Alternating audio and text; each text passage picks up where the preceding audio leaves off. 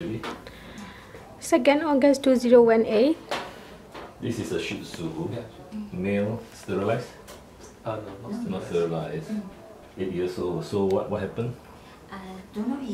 Just now he like want to come up to my bed, but didn't come out at all. But after that, he quietly hide somewhere. No? Then I go and see why his eyes like this.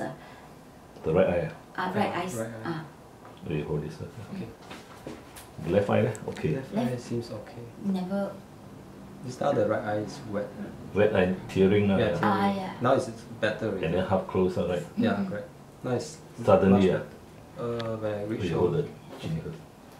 Suddenly, right? And for what time you started? Just now I call you that time. Okay, about 1 hour ago. Then after that, After the that, eye was closed. everyone asked like cannot open like this.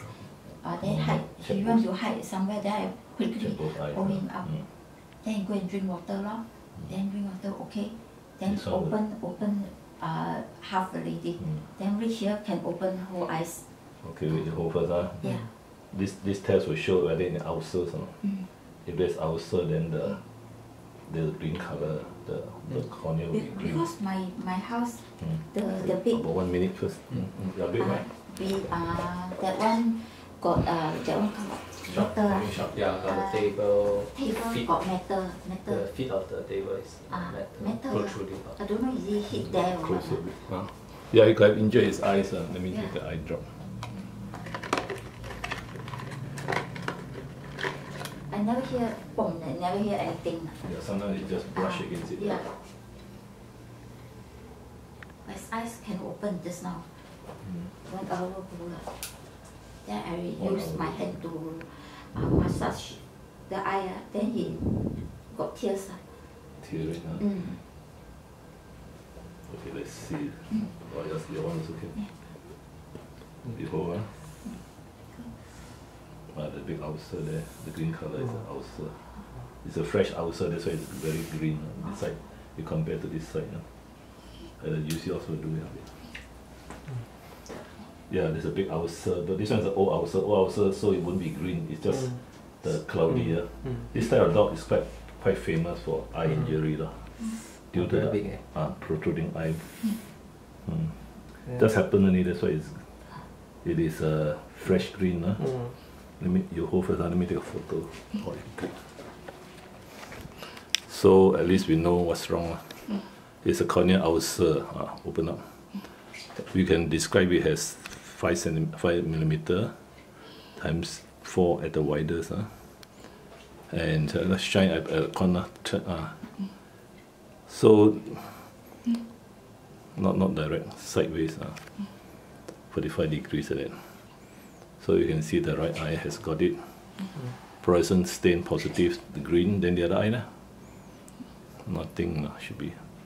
This one should be. Let's shine at the corner side. So that's the reason why the eyelid is closed, because it's painful. So now the treatment is, there are 2 types of treatment. One type is conservative, where the e-collar, and you make sure it doesn't see the light or no wind touches the eye, and then put eye drops every day and take the antibiotics. The other way is I stitch up the eyelids and let it heal by itself. So there are 2 ways of treatment. But this is quite big. It's big, It's considered big, right? Yeah, it's quite broad. Yeah. But So it's like scratches. yeah, he got scratch. Correct, something scratched into the eye. So now he's not itchy. Does he rub against it? Sometimes Now, I see him like. No, recently after this injury. No, haven't yet. Because sometimes when they injure themselves, the hair here poke into the eyes. Okay, lights off here. Lights off. So he does not hold this now. So the good news is that there's no big injury, not deep enough. Deep, the thing will come out inside. It's a superficial. It's only the cornea. I can see from the side. I come here and see from the side. Now the camera. You hold the chin up first. The chin up, they can see from the side. No.